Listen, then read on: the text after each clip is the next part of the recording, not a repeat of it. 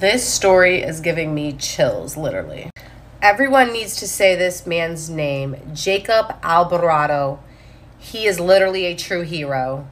His daughter and his wife were both at the Robb Elementary School during the shooting, and his wife was actually texting him during the shooting saying that there was an active shooter. He was actually off duty at the time, but he is a Border Patrol agent. He was getting a haircut at the time. He grabbed the haircut dresser's shotgun, ran to the school, past 19 officers that were standing outside of the school, just standing there, ran inside, got his wife, got his daughter, brought them out, and then went back inside to get the shooter.